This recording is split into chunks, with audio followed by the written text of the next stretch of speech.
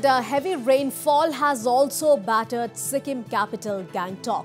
Well, the visuals on your screens show the damage caused by the heavy downpour. Gusty winds have uprooted trees in several places in the state capital. According to inputs, around 10 houses have been damaged due to the incessant rainfall in parts of Gangtok.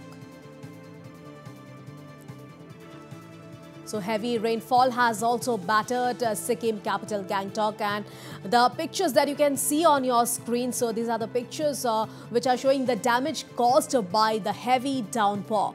Well, gusty winds have uprooted trees in several places in the state capital Gangtok, and according to inputs, well, around 10 houses have been damaged due to the incessant rainfall in some parts of Gangtok in Sikkim.